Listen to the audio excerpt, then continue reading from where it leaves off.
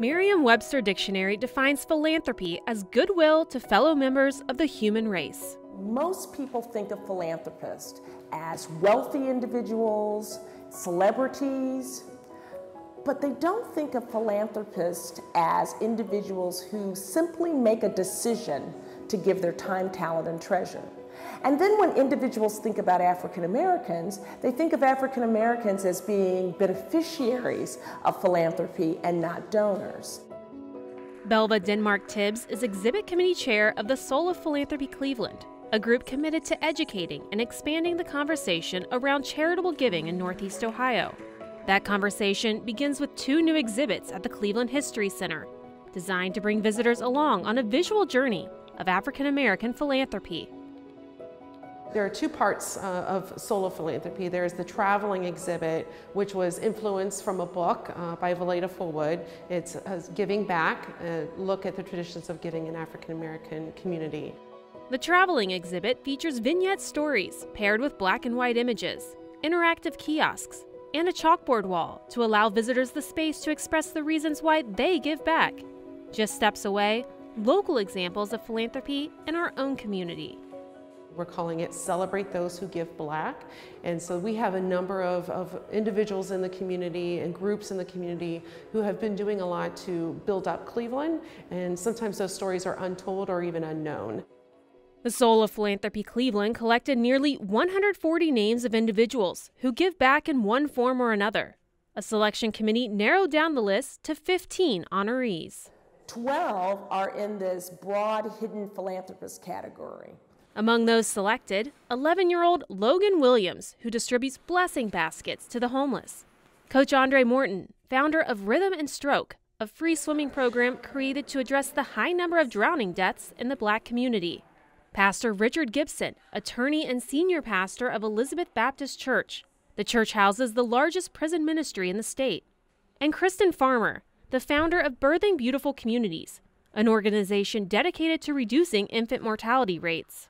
Philanthropy has taken on a new meaning for me, that it's not just about the monetary resources that can be given, but your time, your passion, your compassion, your support, your love.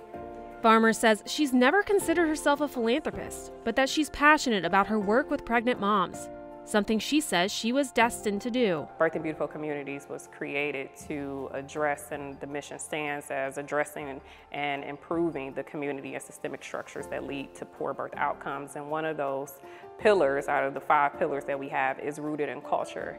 And a part of that is around giving back to the community in a way. And so doula, which is a birth worker, which is a Greek word that actually means a woman who serves.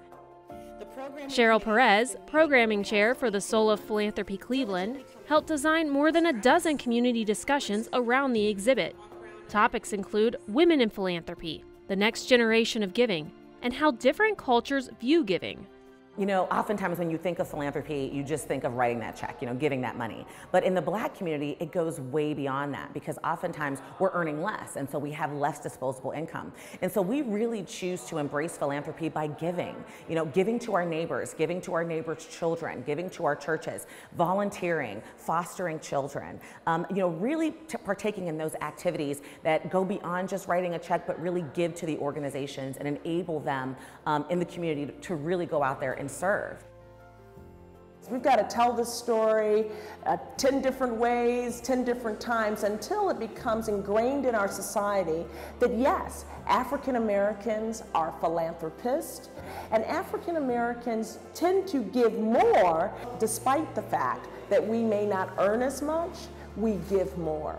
The many stories of generosity, honoring and celebrating the past and present, and through these faces, perhaps empowering future generations of givers.